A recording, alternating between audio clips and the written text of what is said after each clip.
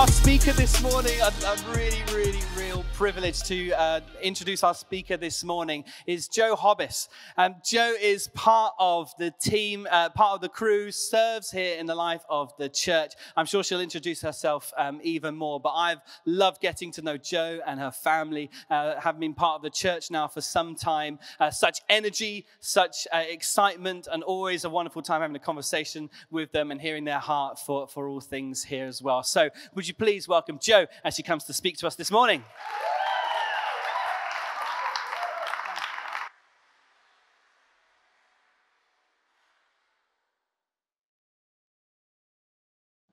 Make sure it's switched on.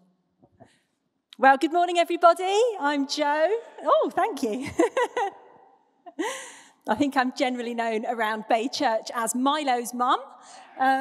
But before I begin, you should also know that I am mum to Louis, who is with us this morning. Thank you, darling. And I am married to a man with a magnificent moustache. That is Jamie. We always sit in the third row from the front on the left-hand side of the church. I don't know why, but it happens, doesn't it? And then we all end up sitting next to the same people every week. So to those of you on the right-hand side of the church, you've never seen me before. Hello, it's really nice to meet you. Now, how many of you have heard it said that when we ask for something, the Lord will give us one of three answers? Yes, no, or wait. And which is the hardest response to accept? For me, it's wait. Waiting is hard, right? Not knowing when something will happen, but holding on to the hope that it will. It can feel like we're sitting in the dark, fumbling around, trying to make sense of the surroundings, not knowing what the path ahead looks like. Excuse me while I take a sip. I've got a great job. I work for a Christian media company creating content for kids so that they can learn about Jesus. It's something I'm passionate about. It combines all my favourite things, and I love it. I believe God put me there. But the last year has been a season of waiting. As a business, we've experienced a significant financial struggles, and we've been operating on a month-by-month basis, not knowing if we'll have enough money to cover our outgoings. It feels like we're sitting in the dark. But then I started to think, what if this darkness isn't really darkness at all? What if it's the shadow of the Lord? What does it mean to wait in the dark with the Lord? And what can we learn while we're there? Come with me and let's discover that when we're in God's shadow, 1, we are not alone. 2, we are safe. And 3, we can rest. Psalm 91 says, "Whoever rests in the shadow of the Most High God will be kept safe by the Mighty One. He will cover you with his wings. Under the feathers of his wings, you will find safety." It's a beautiful image, isn't it? But as I imagine any penguin chick would testify, it's not the most bright and airy place. In fact, it might be downright uncomfortable.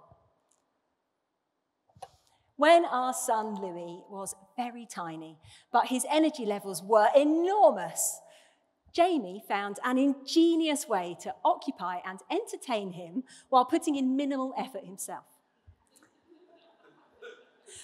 When Louis announced one sunny day in the garden that he was bored, Daddy told him to try and run away from his shadow. Genius, right? Kept him busy for at least 10 minutes, which was quite long by Louis' standards. When you're sitting in the shadow of the Lord, you're sitting as close to him as you can get. His shadow is part of him. And just like Louis in the garden, he can't be detached from it. So, if the darkness we find ourselves in is God's shadow, we know that we are not alone. In John 14, 16 to 17, Jesus says, I will ask the Father, and he will give you another advocate to help you and be with you forever, the Spirit of truth. So last month, my job sent me to Big Church Festival. It's a massive Christian music festival that happens every year in the grounds of a country estate in West Sussex. I've never been to a music festival before. I've never felt inclined to go to a music festival before. But here I was, rucksack on my back, ready to spend a weekend all by myself amongst thousands of other people. There I am, ready to go. Rucksack's nearly as big as me. I was working with others, but I was the only one staying on site. So each night, I was left alone to eat, to wander the site, and to cozy up in my very tiny tent. There it is. It's quite small. It's all I could carry. Sounds lonely, doesn't it? A little bit daunting, maybe? But I had the most profound feeling throughout the whole weekend that I was not alone. I felt completely at peace. I didn't crave the interaction of others because the presence of Jesus by my side was so tangible, and it was amazing. Waiting is hard. But when we choose to follow Jesus, he promises to give us the Holy Spirit to live in us. So we're never alone. Sitting alone in the dark is a lonely, even frightening place. But sitting in the dark with someone you love feels entirely different, doesn't it? And God loves us more than we can comprehend.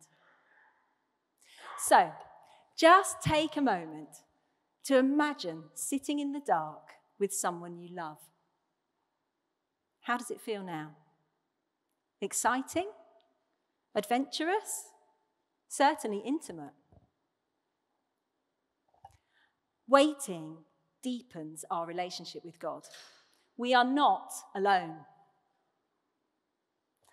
There's a line in a song by the Arctic Monkeys, which I won't sing for you, but it says, "You and me both know that the nights were mainly made for saying things that we can't say tomorrow day." There's something about sitting in the dark with someone that makes us more open and honest. Remember the chats you had at your teenage sleepovers? Sitting in the dark makes us more inclined to share secrets and to listen. Without visual distraction, we can hear more clearly. Have you ever noticed how much louder things are in the dark? The ticking clock, the creaking pipework. Our lack of vision heightens our sense of hearing. In Luke 5:16, we read, Jesus often withdrew to lonely places and prayed. Even Jesus needed to spend time alone with his Father, presumably to listen. Teacher and writer John Mark Comer says, Jesus' life template was based on a rhythm of retreat and return. If we want to reach the depth of life with God that Jesus modeled, we need to find a diversion-free place to get and be alone with the Father.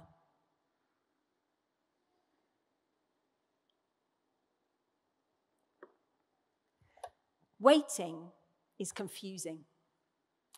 But confusion doesn't come from God. If you feel like you're waiting in the dark, perhaps there's something the Lord really wants you to hear. Take the time to stop and listen.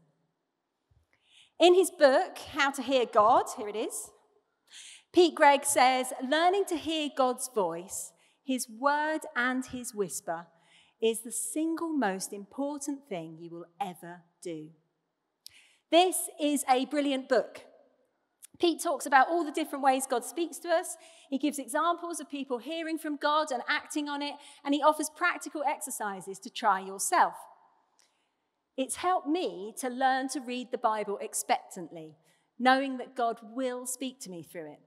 It's taught me about how God speaks through nature. So now I often go on a prayer walk. I'll take myself somewhere beautiful, and we've got plenty of choice around here, haven't we? And I just ask God to point some stuff out as I walk. And then I think about the things I notice, and I wonder about what God might be saying to me through those things. So recently on the banks of the River Dart, I saw a really big tree looking like it was growing out of a rock. And it reminded me that we are strong and growing when we keep ourselves rooted in Jesus, our rock. And so I thanked God for that, and I prayed about it, and you see how it works. It becomes a conversation. Now, clearly, where I work, we're all Jesus-y people doing a Jesus-y job. So the fact that everything hasn't gone exactly to plan is really confusing. Surely God would want to bless us for all this wonderful work we're doing in his name. So we have prayed, we have fasted, we have sought prayer from others, which is why I'm always up at the front getting prayer. And of course, we've read the Bible together. And all we've heard from God has been constant encouragement. Keep going. Joy is coming. It will get better. And all the time, our immediate needs have been met at the end of each month. Just like God gave the Israelites manna in the desert. So, we keep waiting, but we're still in the dark. Whoever rests in the shadow of the Most High God will be kept safe by the Mighty One. We are not alone, and we are safe. Let's have another look at that penguin. He might not be comfortable, but he is safe, isn't he? My husband's testimony is quite a dramatic one, which is his to share, not mine. But suffice to say, he found himself in a dangerous situation in the woods in the pitch dark. At first, the darkness terrified him. It was disorienting. He couldn't find his way out. Then he realized it could also work in his favor. Whilst he couldn't see, he also couldn't be seen. He describes a moment when he realized the darkness was his friend. I think God keeps us in the waiting for our own safety. If we lean into it, instead of pushing against it, we lean into his protection until he knows we're ready for what comes next. Author and speaker Christine Kane posted this on Insta recently. When God places a dream, idea, or purpose in our hearts, it then takes time, planning, and patience to get there. We have to grow where God wants us to go. If we submit to his process and walk at his pace, we'll get where we need to go in his perfect timing. There is grace and pace for your race. You don't need to rush, only to seek God above everything else.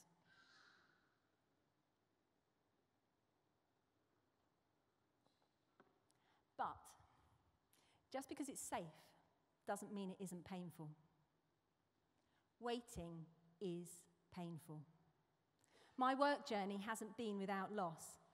In January, my closest friend, my work bestie, lost her job. It really hurt, like actual heartbreak.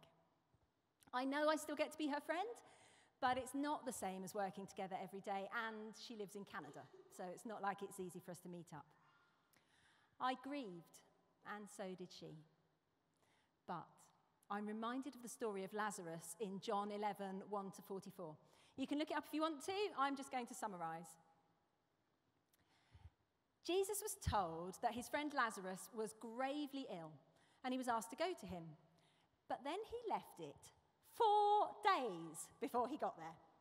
And quite fairly, I think, Lazarus' grieving sisters say, "Lord, I wish you'd been here, then my brother wouldn't have died." Jesus knew the ending. He knew he was going to raise Lazarus from the dead. But in verse 33, we read, Jesus saw her crying. His spirit became very sad, and he was troubled. And then in verse 35, Jesus wept. Waiting is painful. But Jesus meets us in our pain. He feels it with us, even when he already knows the outcome. And because we're in a safe place, it gives us opportunity to process that pain. Sit with Jesus and cry. Tell him how you feel. Be honest. It's okay to be angry, sad, disappointed, even desperate. I found that it's in these moments of raw emotion that he draws even closer, pulling us into the safety of his wings. And I can honestly say that in this painful season of waiting, I have felt closer to God than at any other time in the last 30 years. According to experts, it's really normal after periods of stress to feel super tired. It's all to do with our hormones, so much is, isn't it? During stress, cortisol is released to help keep us alert and prepared for action. But, and this is the important bit, once we feel safe again, our bodies initiate a process called nervous system regulation, allowing the system which makes us to feel tired to take over. And it's like hitting the reset button. No surprise then that as we lean into the safety of God's shadow, we find it's a place we can rest. Do you ever feel like you just need to lie down in a darkened room to catch your breath before the next thing happens? What a delight it is to find rest and peace in the dark. God knows that. In Genesis 2, we read, "On the seventh day he rested from his work." Friends, even God rested. Not because he was exhausted, but because he wanted to enjoy what he had made.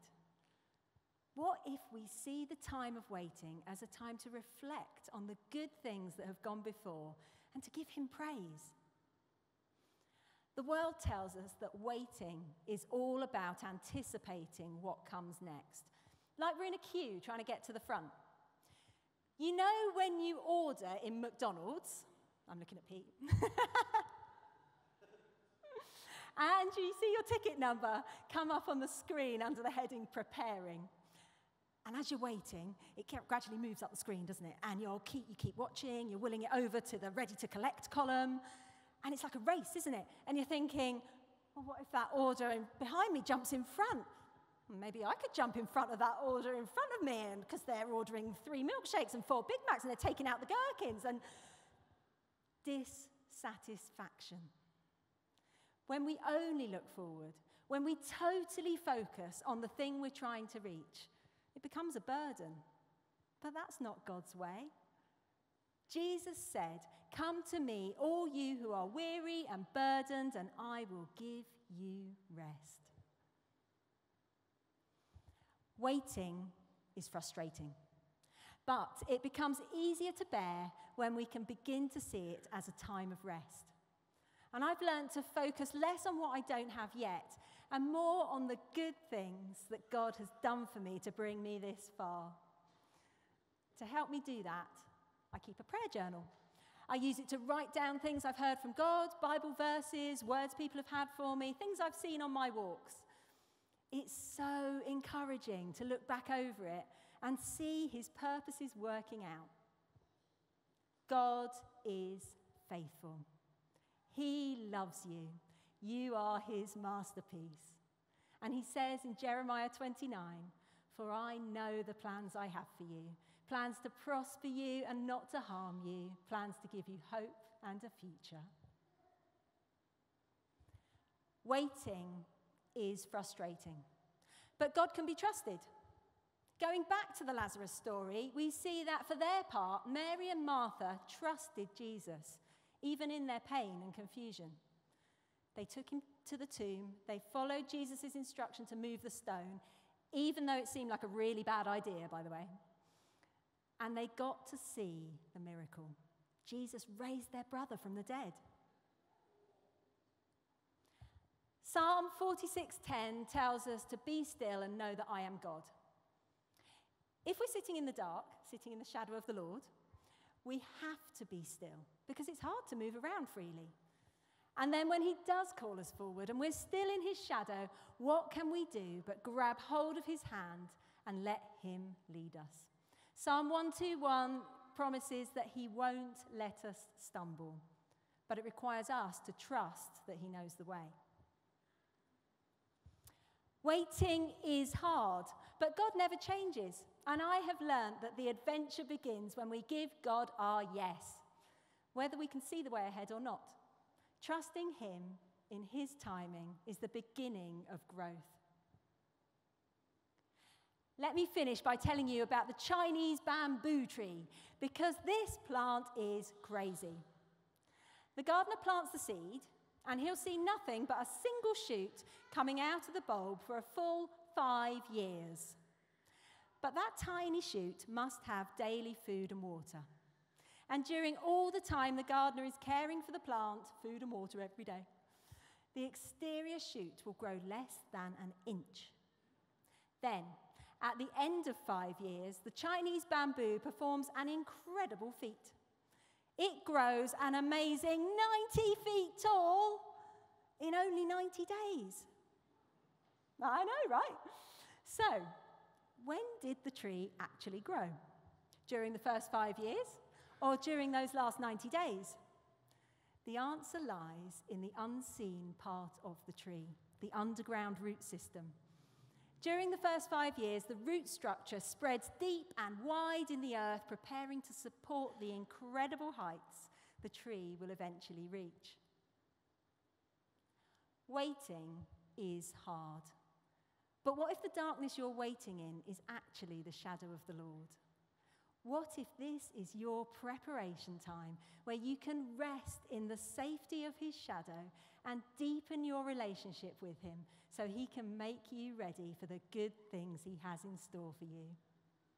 Seeds must germinate in the darkness of the soil before they can grow into beautiful fruit-bearing trees. Amen.